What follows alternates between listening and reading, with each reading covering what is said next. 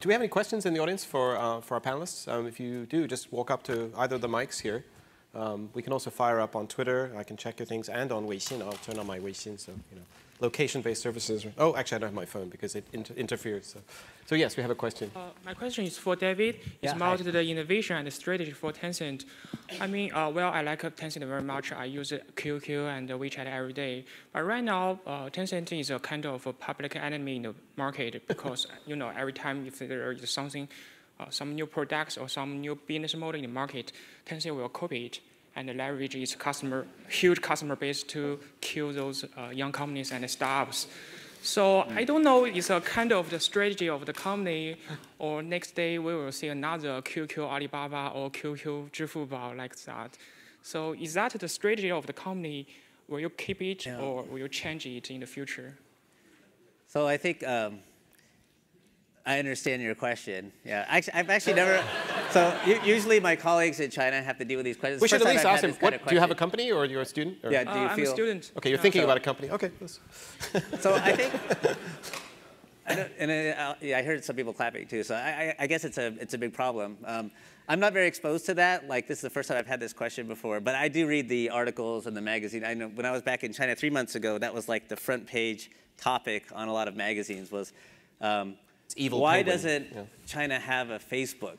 Because Tencent kills every company. It was something like that. It was like, didn't make sense to me. I thought like, hey, we're the Facebook in China, and like been around before Facebook, but somehow we killed Facebook. I didn't really get it. So obviously, like I'm gonna have a defensive answer to that. But I think you're right. Like we offer a lot of kinds of services, and if one of our services does well, that means, I guess that means someone shrink. I mean, it's not necessarily the case that like if we do well, someone has to shrink. I think there's a scenario where like, there's many cases where we grow, like in games, like we may have great games with really huge numbers, but there's all kinds of other gaming companies out there that are doing fine. It just really depends on the game. So, I don't really know what to say. It's not a strategy of the company to see smaller companies not do well. That's certainly not the way we think about it, but we definitely target certain areas that have been sensitive. I think like when we did our browser and the browser really grew, that was sensitive. I guess there's a huge debate when we went to antivirus, and then it became very public with the company 360,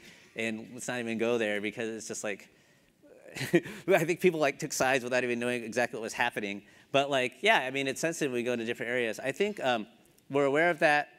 What we do, though, as a company is we find areas we think are strategic and add a lot of value to our users, and we definitely are going to offer a solution there. To try to be more, I think we went through a long period of time as Tencent where we pretty much did everything ourselves. And for a long time at Tencent, we didn't invest in other companies either. This was kind of Duncan's point earlier. So I think that that didn't give us many opportunities to share in our success with other companies, but I think we're doing a lot more investing now. We tend to invest, actually in China, we don't tend to acquire companies. We tend to like invest 10 or 15% in companies, and I hear from our M&A team that we may do up to like 100 deals this year. So there's like 100 companies in China alone.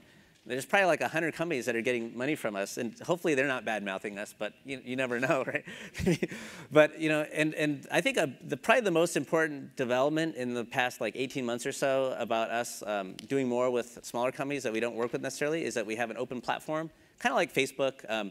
It expands more of our services than just Facebook. We have, like on our QZone service, which is kind of like a social networking equivalent in China, or an instant messaging service, QQ. We have all kinds of opportunities for apps to go on. We call it open platform. Our internal teams complain about that a lot, saying, hey, like now any game company can go on our open platform in QZone, and that's really putting a lot of pressure on us inside Tencent. Like, seems like the company isn't giving us enough support because now any company can just go on our QZone platform and they're totally kicking butt, and like we're actually limited by the amount of resources we can get from Tencent. We don't get enough ads, we don't get enough support, and the companies outside raise VC and they completely attack our QZone platform. So it's like I think that's been a great advance in terms of like our ability to work with a lot of companies. So for example, like if the company that you're concerned about there, if they did a QZone app, they could probably very aggressively do all kinds of things to try to take as much of the Tencent user base as they wanted to. And we would kind of celebrate that because we want all of our app partners to be very successful. But I can't really, we're going to compete with other companies because we just offer so many types of services. And that's just kind of how it is. Sorry, I don't have a better answer for you on that one. Question over there. I'd love to say something that everyone thought like, oh, Tencent's awesome, what a great answer. But it's complicated. We're competing in the market, so sorry. Thank you. I also have a question for David. So don't worry, my question isn't that tough. So I hear one point you mentioned is that like China is trying to spread their own like iPad, their own Apple, stuff like that. And I'm curious about how would you exactly do that? Would that be more realized by internal growth? For example, you culture your own environment, or by like bringing people to advanced places like Silicon Valley to make them fit in the environment and let them bring back their benefits? I'm asking because like Amos Lucy, it's a company that brings Chinese entrepreneurs to the United States to start great companies. And it's very interesting to me being that last year I heard there was a specific proposal. By the time that Steve Jobs had died, there's a lot of people in China just worrying about why isn't there a Steve Jobs in China? And there's one really funny proposal from, I think it's the Ningbo government. They wanted to invest in 70 million yuan to like raise 5,000 Steve Jobs. Yeah, that to me sounds like the boys from Brazil. That's pretty scary. Yeah, I mean, that to me is like a raising chicken or like pigs on the farm. Like let's not go there. Yeah. But do you think this will work, or like what exactly? And maybe Lucy, we can ask that as well. Just generally, how did China? I think it's such a difficult question. Like, what really leads to innovation? And it's something very unique to us right here in Silicon Valley, especially Stanford, kind of at the center of it all. It's a great discussion for everyone in the room here. I don't claim to have all the answers on it, but I have thought about it a little bit recently because we were having discussions on this internally. I think at the end of the day, just one idea that comes to mind is I think people really benefit to be innovative from being interdisciplinary. 就是他们需要就是一个很好的传承人，要了解很多不同的范围的事情。他要了解数学，他要了解艺术。这个 Steve Jobs 老师这么说，说艺术也很重要，技术也很重要。他是艺术家，他是用技术做艺术家嘛，所以他是合并了很多不同方面的这个叫做 discipline， 就是很多方面的这个 knowledge know-how 是吧 ？I think this is very important. Like, how do you actually encourage people to integrate? I don't know enough about the Chinese education system. I didn't go through it myself, so I can't say like this is how the Chinese education system works. But my sense is like, generally speaking, it tends to lead you in a certain direction. Like you're going to be an engineer, you need to get good grades. In fact, you need to be like a genius at math and all this stuff. But like, are people saying, and it's also pretty cool if you know how to play guitar and you're a painter. I think like somehow like that doesn't really enter the picture in China very often. It's not just only the education system. I think it's also cultural. I think it's like maybe even parents. I'm a parent too. We should all, like everyone in the society can kind of share some of the blame. It's pretty much how it is, honestly. Like, and I think like when you look at someone like a Steve Jobs, they're kind of like Renaissance men. Like they know a lot about fonts and they know a lot about chips. Fonts just how do you say fonts in Chinese? I don't know, whatever. Font, like this is like very artistic though, right? Like someone who's interested in fonts, and he said that's like the secret to Apple's early success is that we had beautiful fonts. I mean, you could just like eat the fonts. They're so beautiful. It has nothing to do with the speed of the processing power and that kind of stuff. But he brought this all together, right? But calligraphy, calligraphy is the future. Well, but that's very Chinese, right? And like almost every Chinese person is an artist already. Exactly. You're a musician just talking by the tones, right? You've nailed the tones. Oh yeah, my tones are terrible. I have no capability. But I think it's important now. But maybe that's like the next step for China. And I don't know, I don't think you really leave it to anyone. I think it's like up to the individual and like encouraging schools, like schools that encourage you to also play instruments, schools that encourage you to be an engineer, but also learn painting. Like, and also just encouraging people to study kind of whatever they want. Like I think a lot of Stanford kids can probably, you have to do enough studying to get this degree here. But then meanwhile, you can be studying all kinds of crazy stuff, as well as the thing you had to do to get your degree, engineering degree, whatever it was. And I think that's a starting point. Maybe There's Lucy, a lot more factors than that, but that's a good starting point. Lucy, right? Thank you. Yeah, sorry. We'll take the next question and hopefully address it to Lucy. That'll be good. And then, yes, this lady here, and then we'll take this gentleman, and then we'll wrap up. If it could be addressed to Lucy, if you could. Yeah. Question for Lucy. So Duncan, I should ask question in English or 随便你。OK， 那用中文好了。好。Lucy 你好，今天我们的。Oh, actually, can you do it in English because no, it's okay. You do it in Chinese, right? It's fine. Sorry. Maybe they have the thing. Sorry. Okay, so 一个我非常尊敬的这个中国企业的记者，他叫李翔，他最近写了一篇文章，是说阿里巴巴希望阿里巴巴是做一个强大的好人。刚才听您的演讲，我也相信阿里巴巴确实是在这样做一个强大的好人。那今天我们的这个 topic 是关于这个商业模型的创新，那我想商业模型的创新多少跟组织结构的创新是有关系的，因为我正好看到您的这个 title 是 Chief People Officer， 所以我想这应该是一个阿里巴巴比较独特的一个组织结构创新的结果。那究竟是什么动机造成了这样的一个比较新颖的岗位的诞生，以及您作为这个 Chief People Officer， 作为阿里巴巴集团，您的主要的使命和职责是什么？谢谢。对，我从阿里巴巴成立第一天开始，其实我的主要的工作是 HR， 所以这个其实马云说过，他说在阿里巴巴2个工作是最不好做的，一个是 marketing， 一个是 HR， 因为别的他都不懂，这2个他最懂。所以他可以随时随地以任何方式 challenge， 当然这是开玩笑，但是其实说明就是说，这个阿里巴巴从成立第一天开始就非常重视人、重视团队、重视文化。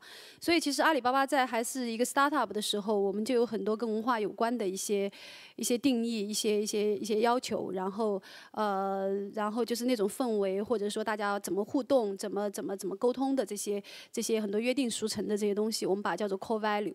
那么这个事情就是这13年来一直没有改变过，一直没有改变过。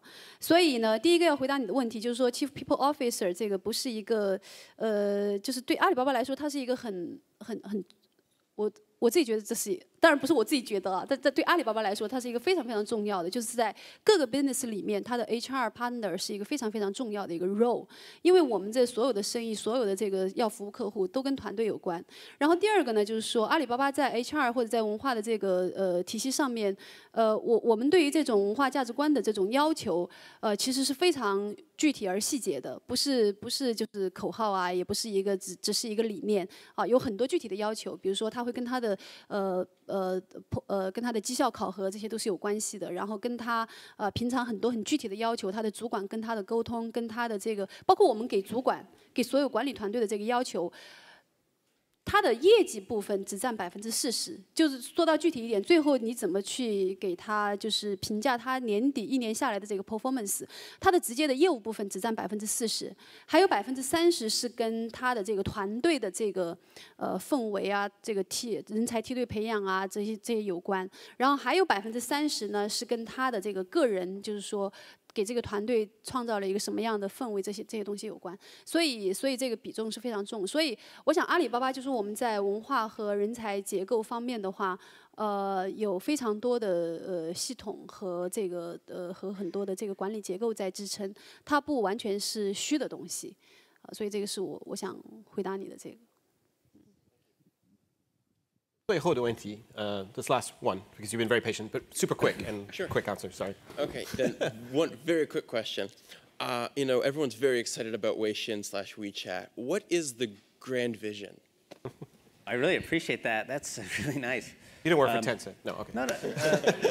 She didn't work for Alibaba, I think. Well, I think, you know, it's doing well in China. It's actually the first time ever that it seems like we've been able to appeal to like the people in this room. It's the Gangnam like, Style you know, app, right? I mean, it's transcending people Asia. are like, yeah, like older people are willing to use it, people that are like white collar workers. So that's really exciting. I don't think we did anything special to get that. It's just like the first time it happened. I think because we started on smartphones and maybe in the early stages, the people using the service on smartphones happen to be like more like white collar workers or kind of more elitist, you know, in the context of China. I hate to use that term, but like, you know, kind of higher end users.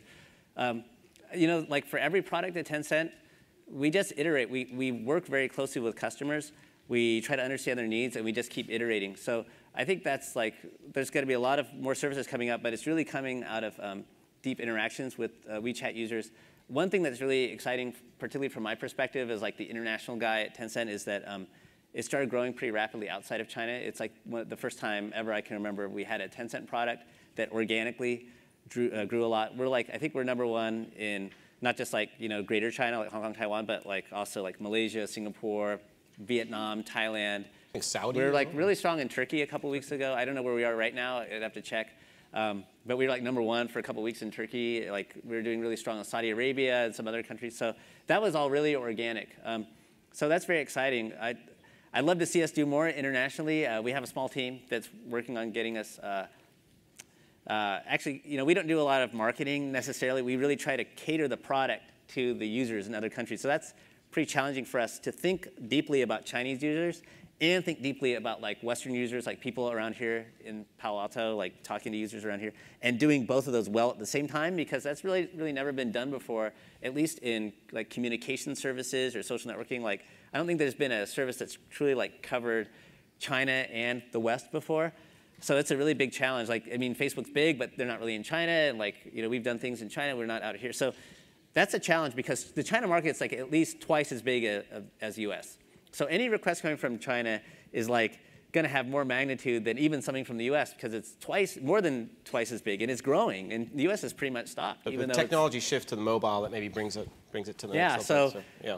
So if I'm kind of muddling through an answer, that's because like that's kind of where we are. We're going step by step. We're focusing on users. We're trying to get the product to be more attractive to users outside of China. At the same time, like improving it in China. I'd love to see it get more traction. I'm actually really happy that you raised the question. That's nice because it's the first time anyone ever cared about a Tencent service outside of China that I can remember. So thank you. Yeah. Great. Thank you. Appreciate it. All right, we're done. Thank you very much, David and Lucy. A big round of applause. Very.